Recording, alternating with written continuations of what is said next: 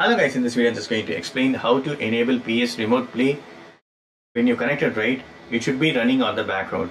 For example, if you are swapping or if you are giving Alt Tab with any other app, automatically PS Remote Play will be disconnected.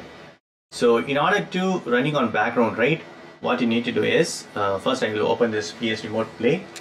So already I have connected a PS5 console. So I'm going to choose that. It will take some time, right?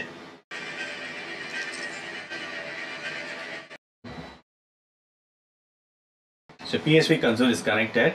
If I'm going to use another app, right, automatically this will be disconnected. Example, I'm going to open the YouTube app. Now automatically PS Remote Play will be disconnected.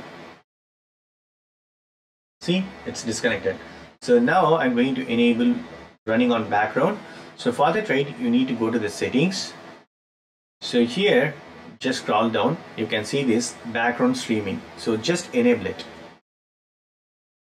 PS Remote Play can run in background for up to 5 minutes, okay? So I'm going to give OK. Just go back. So now connect to console. Super cool, it's connected. Okay. It's connected now. Now you can play.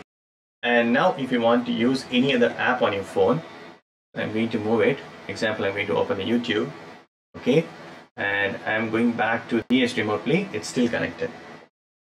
So up to 5 minutes it will be connected. Also you can use WhatsApp if you want in the middle. If you want to navigate to settings, that also you can do. I'm going to give Alt Tab till the console is connected to PS Remote. That's it friends, is the way you can enable background streaming on PS Remote Play.